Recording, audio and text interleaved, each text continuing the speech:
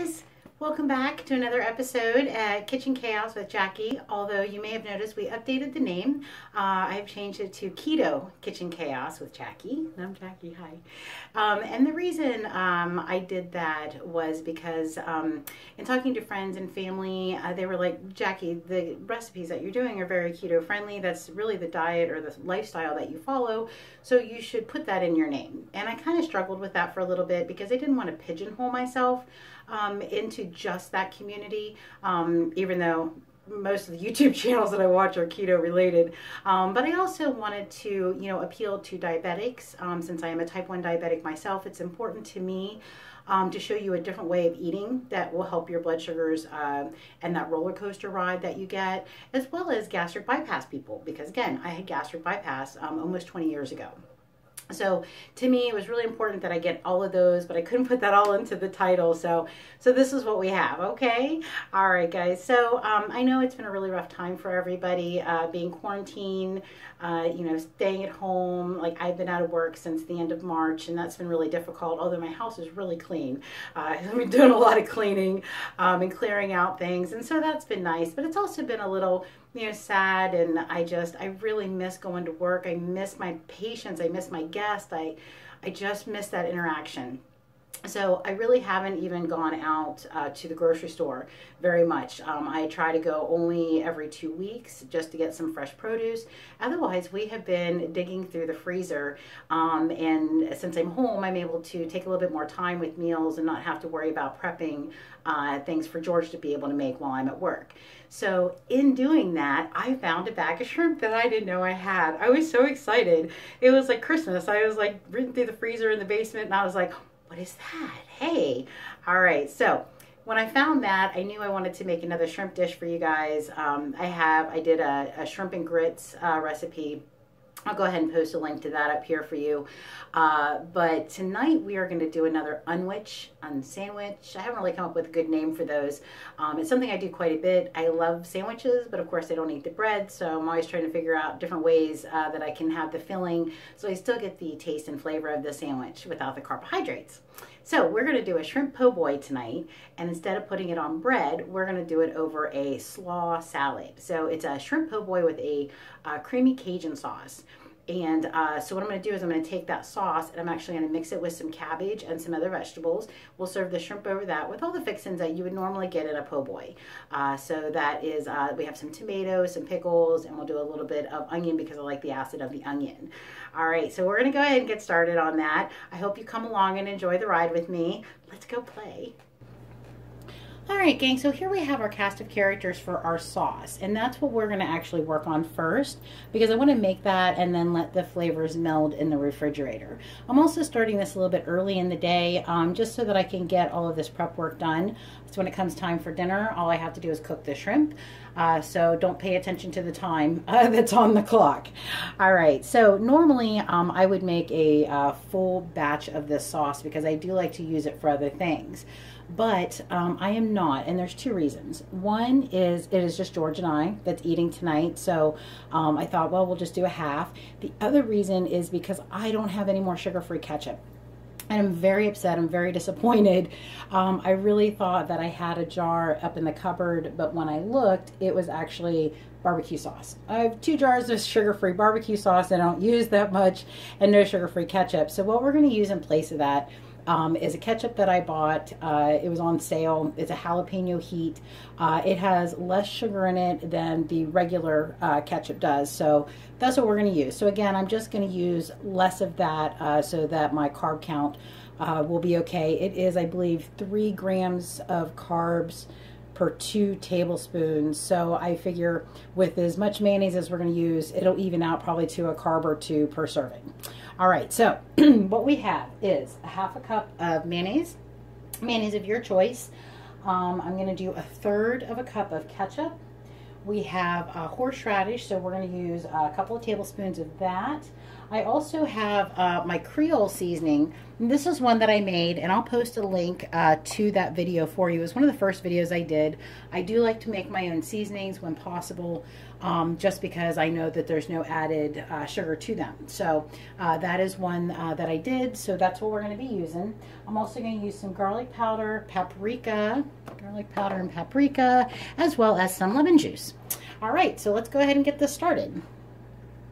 So our first thing we're going to do is we're going to add half a cup of mayonnaise to our bowl. That's going to be our base there. Whoops, oh, it's flying around already.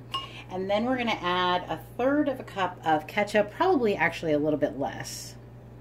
All right, I actually am going to use a little bit less than a quarter of a cup of ketchup, again, just because I don't want any added sweetness, even though this one has more spicy than heat, but also with that carb thing, I just don't want to add a whole bunch. So I will link, when I put this recipe up, I will put the original measurements for you so you can see. And then, as always, I usually play around with stuff. The fact that I'm even measuring this is only for you guys, because normally I just kind of add as I go. So I think that is more than enough ketchup. Probably could have added even a little bit less, but it is what it is. Okay, so next we're going to go in with 2 tablespoons of horseradish.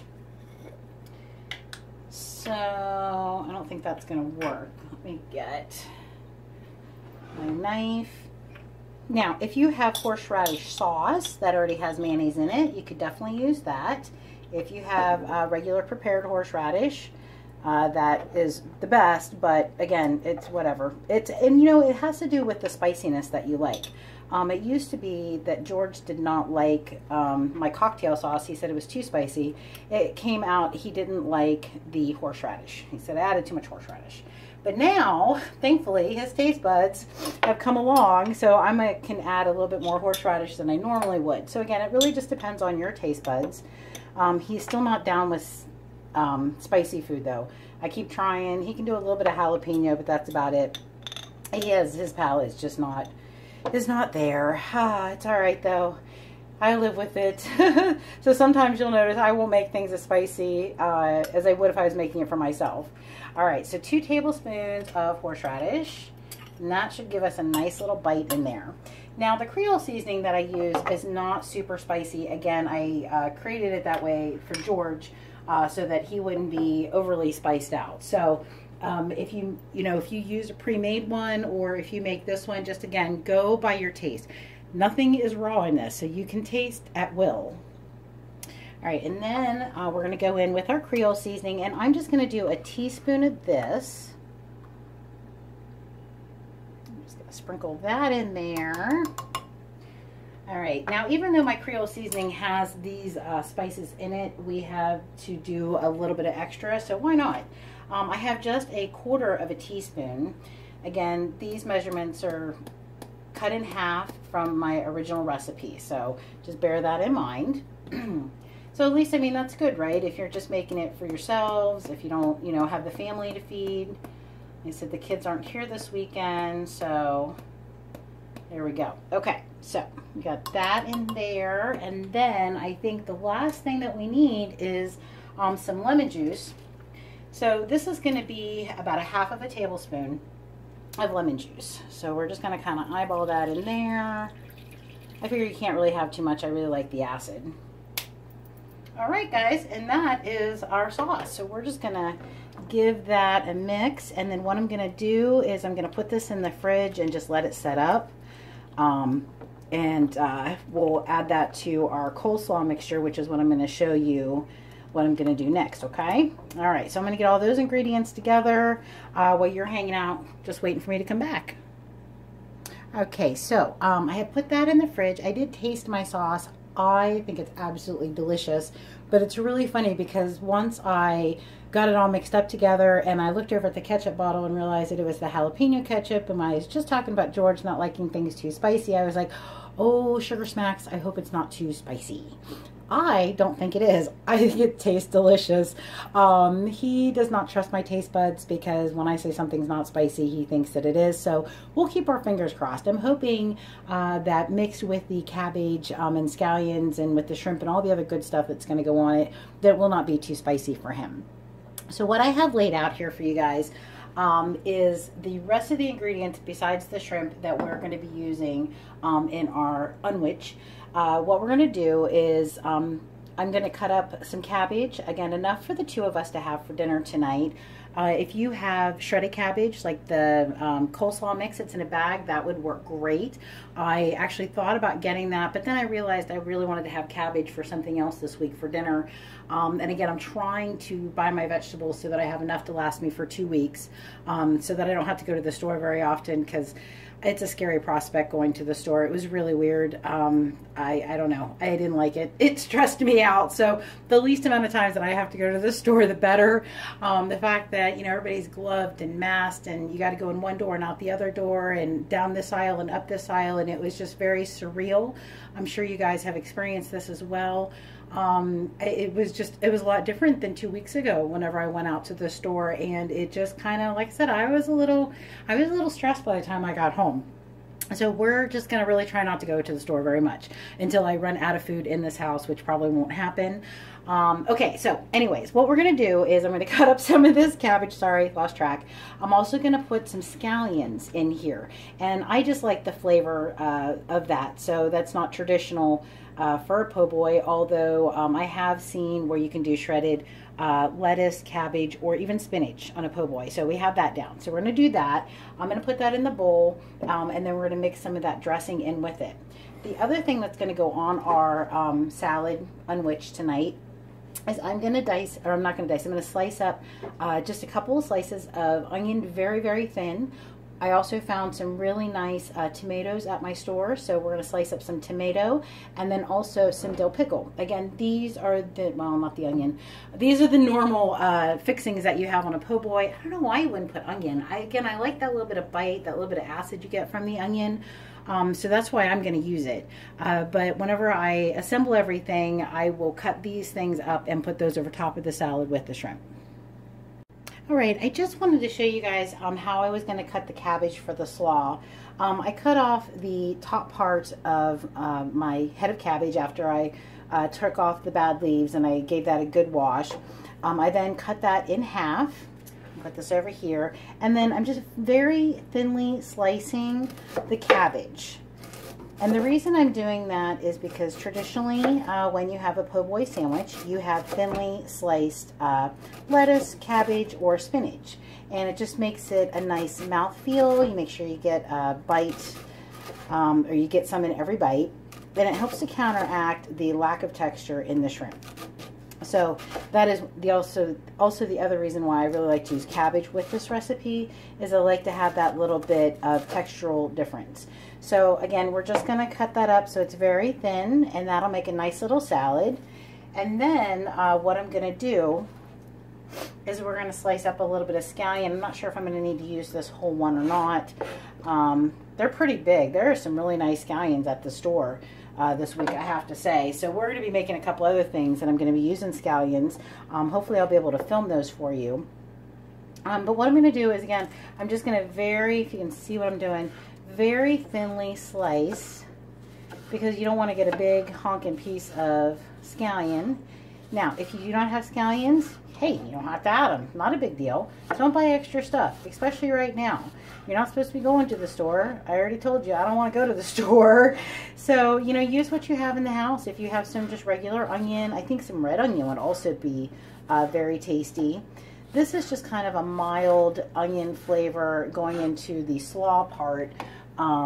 That'll be different than the little bit of white onion that I'm going to put over top of it. So that's why I like the different flavors. I like the different textures.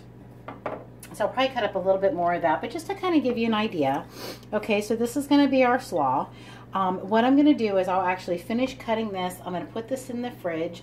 Closer to dinner time, I'm going to add that dressing that we made, or that sauce that we made, to this. I'm going to do that at the last minute so that the Cabbage will keep its crunch. To me, that's very important. Again, we're looking for texture here. So once we do that, and then like I said, we're gonna slice up our tomato. We have our pickles and our onions, and then that'll go on top of that. So I'll show you the finished product once we get there.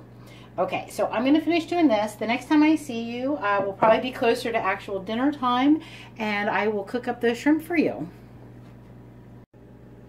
Okay, so we're ready to get dinner started. So I've already sliced up some tomato. We have our pickles out, a little bit of sliced white onion. I also have 2 cloves of garlic chopped up. I'm going to add those to the butter in the pan that we're going to cook the shrimp in.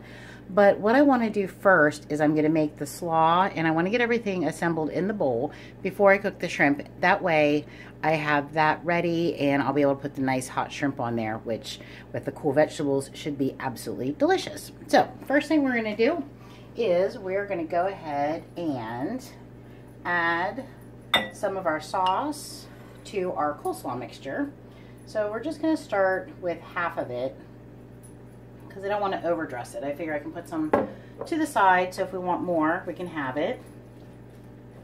So we're just going to kind of mix that around. And remember, this is just the cabbage with green onions that I've had sitting in the fridge.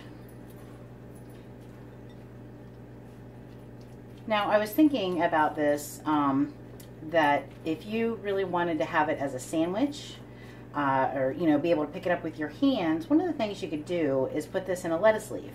So if you had like maybe some romaine lettuce, you could just peel off the bigger leaves and then just fashion it kind of the same way. Just put like the slaw down, and then all your vegetables, your tomato and onion and pickles, so you could pick it up and eat it as a sandwich. I'm not that particular about it. Some days I guess I do prefer it that way, but today we're just, like I said, going to do a little salad slaw. So I think that is going to be plenty of dressing for our slaw. Like I said, I don't want it to be super wet, and we can always add more as we're eating it if we feel the need. But that looks absolutely delicious. Okay, so now if that's mixed up, we're going to get our bowl, and I'm going to go ahead and start doing some assembly. All right, let the assembly begin. So one of the first things I'm going to do is I'm actually going to season my tomatoes. You want to go ahead and throw a little salt and pepper on there just to help bring out the lovely flavor. Season all your foods. All right, and then we're just going to go in with our bowl. So we're going to pile some slaw in here.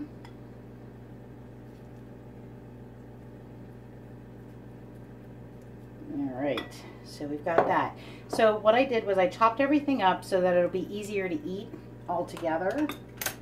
So I said, just want to show you. So we have a little bit of that white onion. So we're just going to kind of toss that in here. And then we're going to go in with our tomato.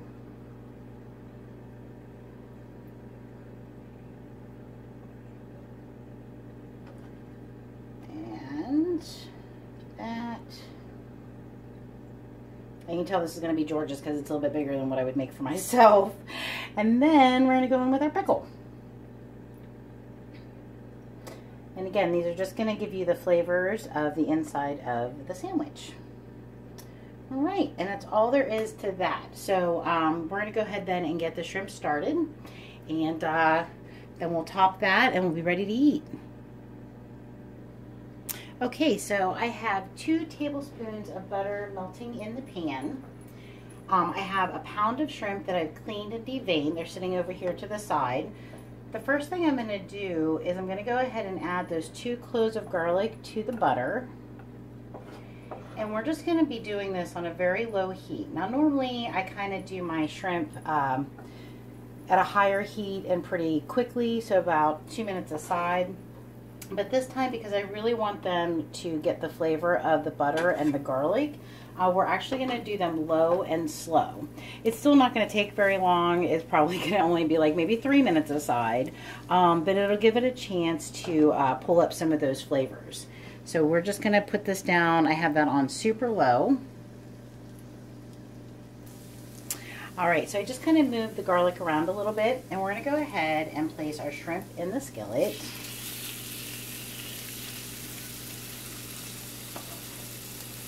just going to kind of make sure that they're all flat in the pan.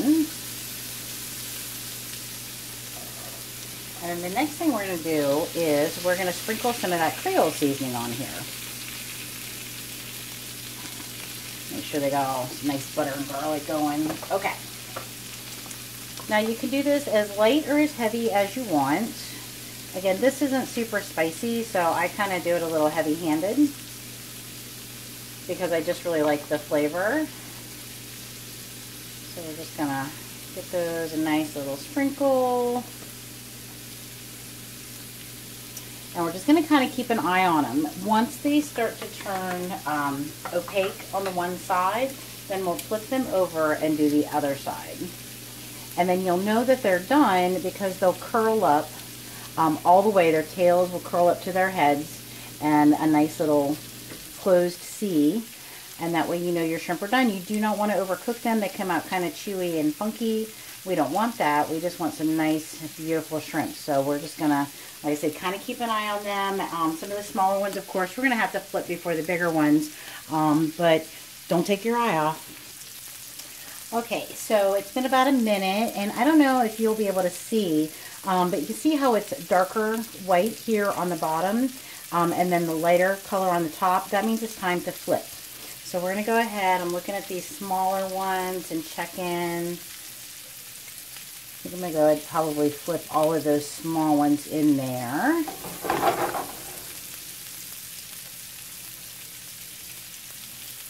So, yeah, like I said, it just takes a little bit of patience with these.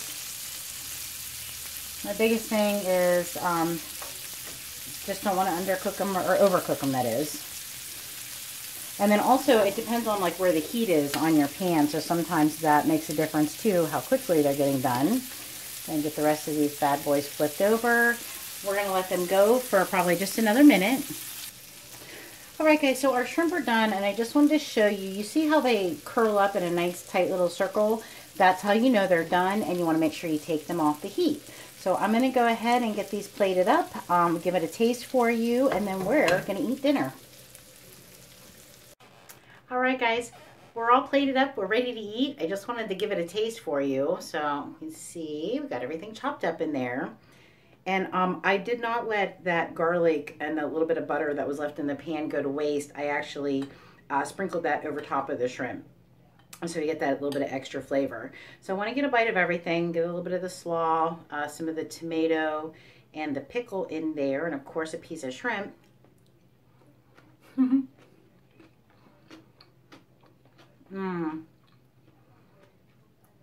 That's really good. I think you guys are going to like this. Pardon me as I keep chewing. Alright, so one of the things too is if you don't find a bonus bag of shrimp in your freezer and you're like curious and you kind of want to make this because you have other things in the house, make it with chicken. You can make it with regular fish. You can do it with anything that you have. This is just an idea to inspire you to maybe do something a little bit more creative or something that you didn't think of before. So guys, again, thank you for watching. Please hit that subscribe button if you haven't already. Also, there's that little bell icon, so you can push that, and that'll let you know whenever I upload a new video. Still trying to do this on Sundays, although sometimes that doesn't quite work out for us. We'll just see how it goes. All right, guys, be safe, be good to each other. I love you. Thank you. Peace.